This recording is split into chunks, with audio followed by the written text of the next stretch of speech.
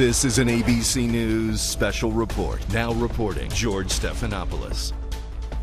Good morning. We're coming on the air right now because we have just learned from Buckingham Palace that Prince Philip, the husband of Queen Elizabeth, has died at the age of 99. A statement from the palace has been made. It is with deep sorrow that Her Majesty the Queen announces the death of her beloved husband, His Royal Highness the Prince Philip, Duke of Edinburgh. His Royal Highness passed away peacefully this morning at Windsor Castle. Further announcements will be made in due course. We want to go right to Maggie Rulli at Buckingham Palace this morning. Maggie. Hi, George. Good morning. Yeah, just behind me, that flag was lowered to half-staff just moments ago. The palace releasing that statement with their deep sorrow. And George, standing here, it really does.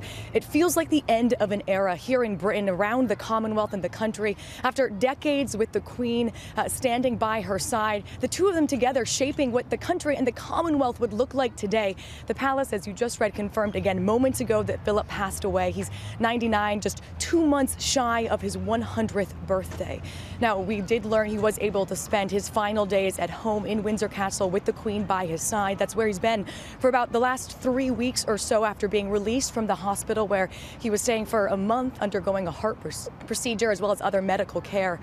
Now, again, the country is mourning, asking what we are going to do next. You know, normally a royal funeral would be something that's commemorated widely throughout the country, throughout the UK. But this one, George, it's going to look a little bit different. We're still waiting for details, but you know, due to coronavirus restrictions, the country here in the UK is still under a strict lockdown. Things will definitely look a little smaller. But George, certainly whatever the size of these celebrations of his life, Prince Philip will be remembered. The legacy will be remembered because, wow, George, what a life he led. 99 years, and all of them were full. More than 2,000 solo engagements, 20,000 solo engagements, more than 2,000 visits in the UK and overseas. I mean, he packed so much life into his 99 years, shaping what the UK would look like today, shaping again what the Commonwealth would look like today. So a legacy that will be remembered.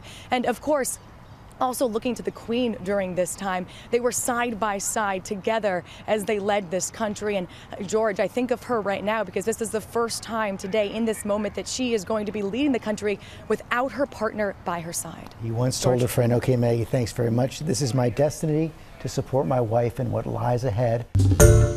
Hi, everyone. George Stephanopoulos here. Thanks for checking out the ABC News YouTube channel. If you'd like to get more videos, show highlights, and watch live event coverage, click on the right over here to subscribe to our channel. And don't forget to download the ABC News app for breaking news alerts. Thanks for watching.